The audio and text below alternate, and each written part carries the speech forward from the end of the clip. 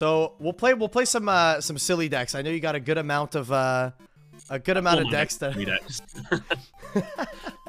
So you make the Bish Balkan deck just for the. Yeah, I had to do it eventually. Eventually, I had to do it.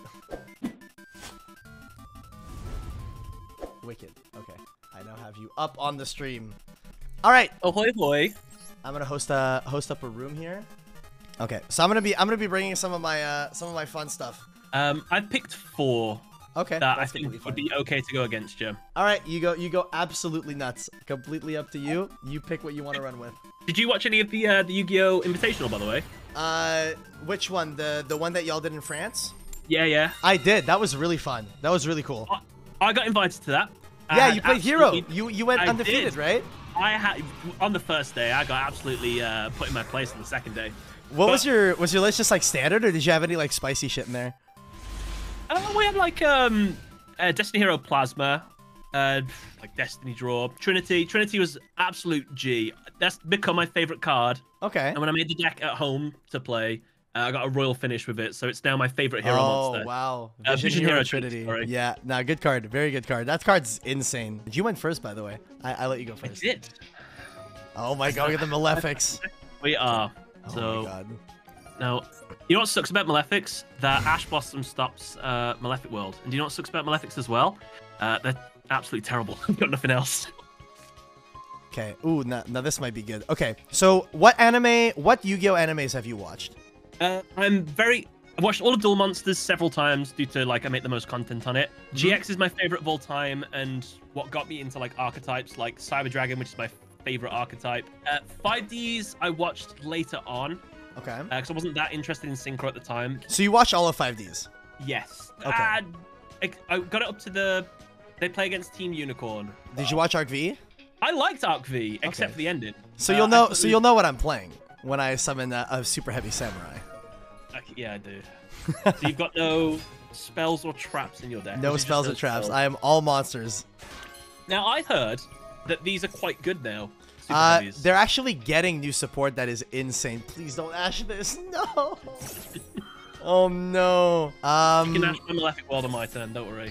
Oh, that's fine. Okay, sure. Epic. We're just gonna attack in defense position. You know what? That's the whole gimmick. I completely that's the whole gimmick. I am going to believe it or not, I'm gonna pass.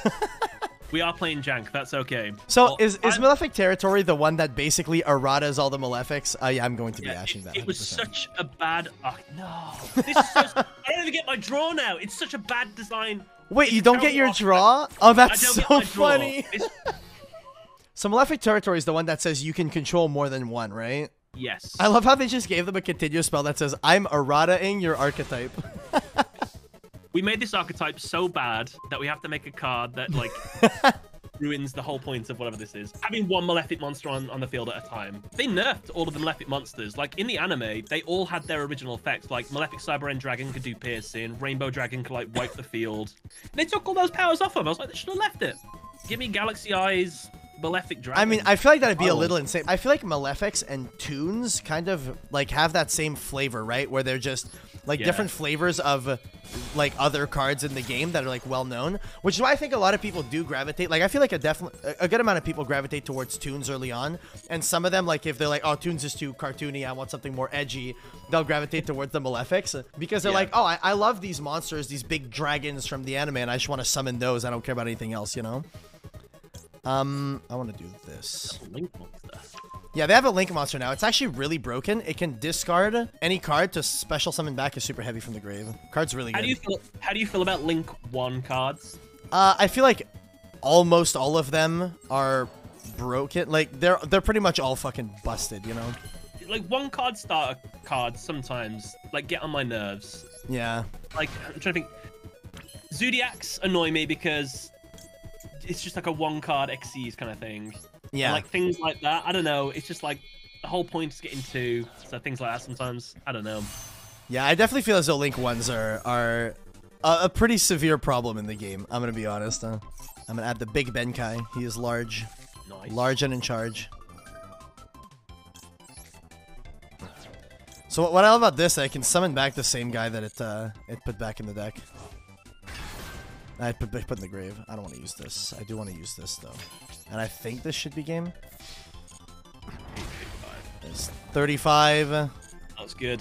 And then 38 to the dome. Attacking in defense is such a unique mechanic too.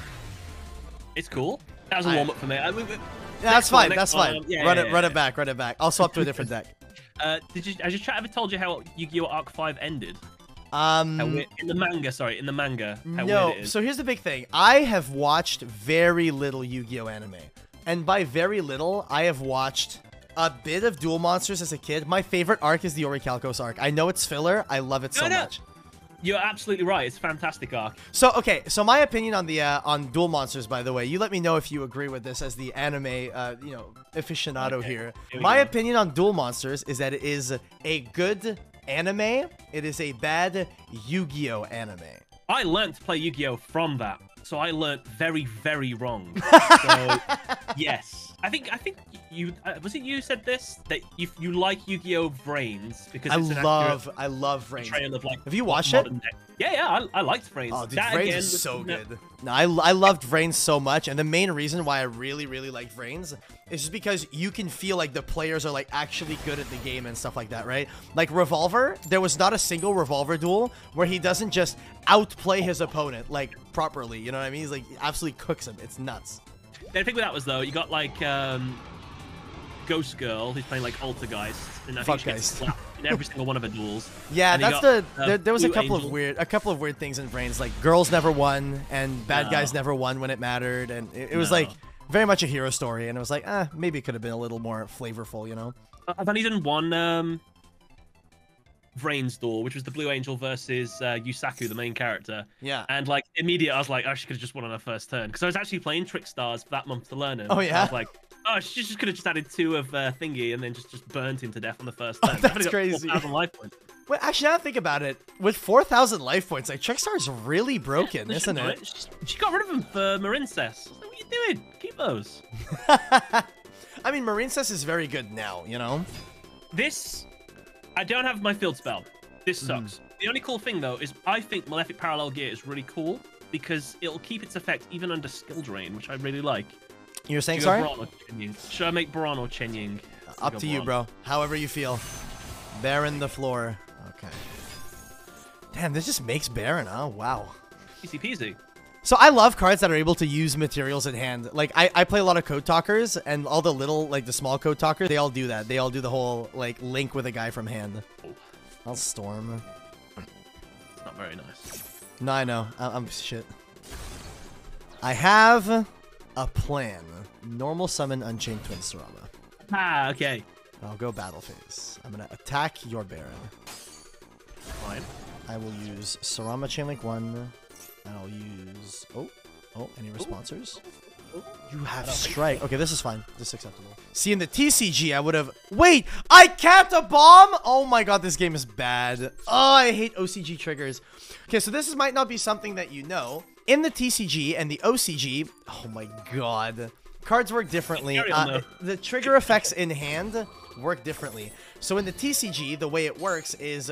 If you have triggers, like I have a card in my hand that triggered off that destruction. But the way it works in the TCG is you just put all your triggers on the chain, and then you allow your opponent a chance to respond.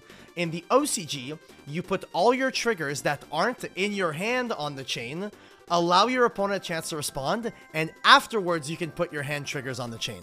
So for that reason, because you Solemn Strike and it's a counter trap, I cannot respond with the monster effect that I had in my hand. Despite the fact that I would have been able to just put it all on the chain in the TCG. You had an Abominable in your hand then? Yeah, I do have a bomb. Yeah. So if you was in Japan, that would have summoned, but here it doesn't. No, the other way around. Master Duel uses the OCG rulings. There was one TCG player, a friend of mine, who was at Worlds, and he was playing Altergeist against Sky Striker. And what had ended up happening was... his opponent was on Striker, and his opponent had resolved multi-roll, making it so that the opponent couldn't respond to your spells. And then my friend goes, activate a trap card, and then the opponent goes, okay, sure, that's good. Then on resolution of that trap, he goes, okay, I am now going to activate a spell card. You can't activate Multi-Faker in hand. Insane. Like, it's so crazy that interactions like that happen in OCG land. So much still to learn from the game. Yeah. Surprising. I'm gonna do this. Hold on. Have you asked him about canned water? Yeah, okay. I have a bone to pick with the UK people, okay? Okay. I went to YCS London 2019, and they had fucking canned water there. Is that like a typical thing, or no? I don't think I've ever seen canned water in my life. I don't think. No, cans of water. That might be a London thing. They do some wacky stuff over there. So. Okay, interesting. So I was like, what the hell am I witnessing, bro? What is this canned water shit? I've only seen bottled water. Okay. I guess we're just gonna do this like this.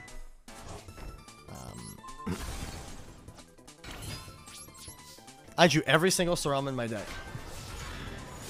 Please tell me that does nothing. Okay, thank God. I played a month of Unchained. I actually thought it was really fun. It was a really cool Link deck. Wait, what play? Oh, you played Unchained? Yeah, I saw you played it for one of your like rank climbs. This is my favorite deck of all time, like by far. It's a Maxi. Oh damn. Okay, I guess we're you know not what? summoning more than one. I've changed my mind on Maxi. When Maxi was in the game, I was like, oh, this is kind of cool. I quite like it. Everyone's got Maxi. It's just not a problem. Yeah. I'm starting to get really sick of it now. I would not mind to like really shake up the game. They could have done it for the 1 year anniversary, like just ban it. Yeah. But I'll be honest, like I was on a podcast this morning and we were having this exact same discussion, and on that podcast we like had the realization, it's like, yeah, everyone at the start of Mass Duel was like, yeah, you know, it feels refreshing to play with Max C again after all this time of not having played with it. And then all of a sudden it's like everyone is sick and tired of it after like 2 weeks. It's like wild. When sprites came out, one of the things I'm kind of excited about every time we Master Duel is when like decks I hear are really good, like Tearlament, Shizu, yeah, sprites and stuff. I'm always excited to see what it's like because I don't play in real life anymore. So yeah, I know Sprite got nerfed a little bit when it came out. Very little bit, but yeah. can kind of see how they play. So that's kind of cool. And I'm not that excited to see Ishizu Tearlament because they're gonna be proper busted, right? Ishizu tier is gonna be absolutely insane. So I can just do this, right? Yeah. Oh, okay. I was like, I couldn't remember if like the Malefics were a special summon or a normal summon, and I was like, oh, okay, let's see. I've lost. I got the Stardust. I should have done that the other way around. It protects the field, right? It's just a field spell. How do you juggle chat and chatting to someone at the same time and playing this game, by the way? Because like I have to like look at you every time I talk to you, so I'm like, I'm gonna be completely honest. Like playing Master Duel has become second nature. So do you ever watch like any chess content on YouTube at all? Sometimes I watch little bits and pieces. I watched the chess boxing was the last thing I watched. Okay, so do you know who Hikaru is? Hikaru Nakamura? Yes, yes. So Hikaru does this thing a lot of the time where he will play blind chess, where he blindfolds himself and he has someone tell him what move is being played, and he has to remember the contents of the board and play by telling the person what move to play. I'm gonna be doing that with my girlfriend, where I'm gonna be blindfolded. I'm gonna have her sit and play Master Duel for me and just tell me what cards are being played or whatever. She can tell you what's in your hand though, can't she? Yeah, she tells me what's in my hand. She tells me what cards are being played. So she tells me like what's going on, but like she doesn't like tell me the contents of the board. Like I can't be like, okay, so what are name all the cards in the opponent's graveyard and my graveyard on the board or whatever. That'd be good to see. All right, well, this was fun. This was some good games. I'm glad to have had you come on. I didn't do great, I'm not gonna lie, but I had fun as well. Thank you. That's fine, dude. Don't need to do great. Yeah, this was fun. It was absolutely a blast. Thank you for coming on the subathon, bro. I appreciate it. Thank you for inviting me, and best of luck with your subathon. Absolutely smashing it at the moment. It was very much a good time. I hope you have a good one. It's like not late for you, but it's like 6 p.m. Probably time for dinner or something like that. Right, and you have a good day. What do you do? Thank you so much. Play Floodgates. Have a good one. Bye. Bye-bye.